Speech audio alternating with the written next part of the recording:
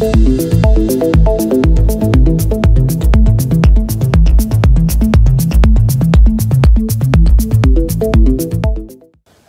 and welcome to Fit to Box channel. Please like and subscribe and don't forget to jab that notifications bell for all my latest uploads. Today's video is about the new Phenom gloves with that very distinctive knuckle lump. So since I did the head-to-head with the rival gloves on the weekend, I have caught a fair amount of heat from viewers and also a certain brand around the fact of that being copied. So it's all around that distinctive lump. A lump that was first done by rival. We've seen Lomachenko wear these gloves, we've seen Usyk wear these gloves, we've also seen Anthony Joshua wear these gloves. And anyone seeing these gloves and seeing that lump will instantly recognise it as being a rival innovation. And I have consistently given rival credit for their innovation over the years. I've done videos on it. So I'm sure that if there's any patent to back this up, that rival obviously can enforce that. So time will tell as to whether or not this will still be out on the available or not, or whether or not Phenom can in fact do that if there's nothing in place from rival to prevent them doing it. That said, people are saying that these are an exact copy, and that is not true. That is not true. So let me just show you this glove. So first of all, let's go to that knuckle. Now the knuckle, first of all, that is a different material. That is an XRD material in there, okay? So this one was D30. So Phenom haven't copied the actual material that rival used. Also, the thickness, if you look at the thickness there, Phenom have gone with 6mm as opposed to the 3mm there of rival. Also, when you look at the size of the pad, you can see that the Phenom is a longer pad down the rear of the glove, so the shorter pad there from rival. So the rest of the glove, you've got a different strap, so on there, like so. You've got a different leather, you've got different piping on this glove, you've also got different stitching, you've got a different lining, you've also got a different thumb, and you've got different styling. I think it's fair to say that these two gloves are very different when it comes to styling. So what I've encountered on the channel so far is you do get companies that will order a winning pair of gloves. They will take that winning pair of gloves to pieces and they will try and replicate the whole glove. And I have actively encouraged companies not to do that, to forge their own path, to not just copy a whole glove. And I've done videos again about that, and I'm very vocal not only on the channel but to the brands as well when I go back to them and say, look, why don't you just do your own thing? So these Phenom have the very same very recognisable knuckle lump, but they haven't copied anything else on the glove. It's not like they've got that glove, took it to pieces and produced an exact same copy in every way. The only thing that is recognisable really on this glove is the knuckle lump. So as I say, and even that they've tried to do it with a totally different material, totally different thickness, and also totally different size, with it coming down the rear of the glove more than it does on the rival. So at the end of the day, this is out on the market, this glove. It is excellent. If you look at my head-to-head video, you will see the rounds where this picked up points and where it lost points, and the rounds where I give full credit to the rival gloves. That being said, here is the full review of these excellent Phenom gloves.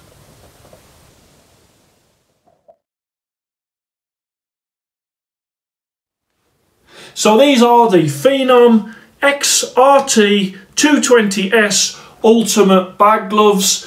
Here you can see in the black and the red, and then you've got like that silver embroidery on the rear, and they also come, as shown in the other video, in the white and the gold, and that gold stitching on the front, and you've also got the gold embroidery on the rear of the wrist and the rear of the glove. Let me put that to one side. Okay, so these come in two sizes. So you've got the small stroke medium, which is this white one, and you've got the large stroke extra large, which is the black and the red one. The smaller version, this is to replicate the size of an 8-ounce fight glove. I have weighed them. They came out at the left 11 3/4 and the right 11 3/4. So both of the two gloves are the same. The size replicates an 8-ounce, but obviously being a bag glove with that extra weight on there, that's why they're a little heavy to 8-ounce. They're not meant to be 8-ounce, they're just meant to be bag gloves replicating the size of an 8-ounce. So let me put that there. And then with the large stroke XL, we have got, again, these should be similar size to a 10-ounce fight glove, and these weighed 12.5 on the left and 12 3/4 on the right, about a 1/4 ounce between the two. Again, because they're bag gloves and you're not going to be using them for sparring, I'm not that concerned about that little bit extra weight, because obviously that has all gone on protection. So these gloves are specifically designed for bags and pad work. They are not to be used ever for sparring, because that knuckle pad does not lend itself to sparring in any way. So that knuckle lump there, that is the instantly recognisable rival knuckle lump from their rival IntelliShocks. The difference between the rivals and this one is this is 6mm, not 3mm, and this is made out of XRD when it comes to the padding that's inside, not D30. And also it does go down longer down the base of the glove from there. So that bit there is longer than on rivals. But with that technology, the XRD, it's extreme impact protection and absorbs up to 90% of the blows when you're using it. And that company, XRD, that technology is a competitor of the D30. So let's just show you the rest of the glove. On here you can see they got some really great leather, as I'll bring that round. Double stitched. The stitching, I have to say, is excellent. Really, really good. As you can see around that knuckle pad as well. The lining in these gloves is a really great lining. Very, very comfortable on the lining. Really nice around the hands. That wrist, they've gone with a standard hook and loop wrist that just goes round. That's sort of straight at the back and is that long there, and I'll bring that round, and they've got that embroidery, Phenom embroidery on the rear of that as well.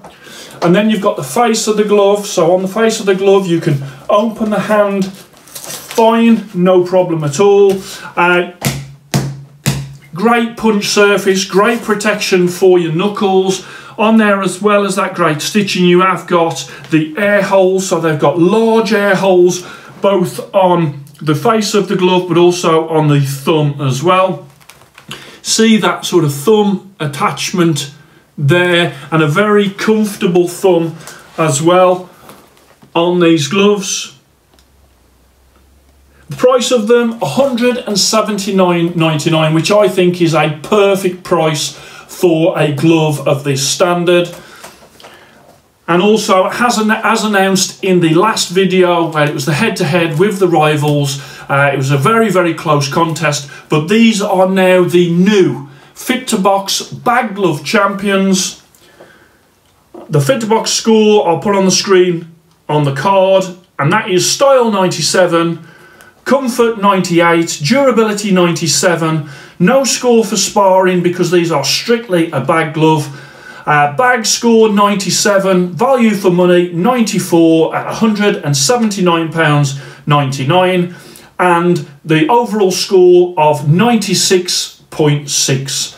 So if you want to check out my bag division, go onto my website, fit2boxchannel.com, and you can see from the champion all the way down the contenders, all of the bag gloves that I sort of rate on my channel. So let's just bring this one around as well so you can have a close-up of this one. There, again, you've got the little badge there. It's very clean looking when it comes to style. I really like what they've done. I'm very in your face normally for myself, but I can see the appeal of that sort of straightforward, clean, stylish colours and how they've positioned the glove in terms of the styling. It's a great looking glove. I have not seen a company using XRD technology in their gloves so far. So that's a first for a company, a boxing company that I'm aware of. They do feel absolutely brilliant on the bag. I really enjoyed using them and replicating that fight glove feel, but getting the protection on the bags, because of course if you use fight gloves on the bags, they're not made for hitting bags, so they will wear out quickly. With that pad, what will happen is it feels like you've got fight gloves on, but they will last a tremendous amount of time longer. So I hope you enjoyed that. Please like and subscribe to Fit2Box channel, and I shall speak to you soon.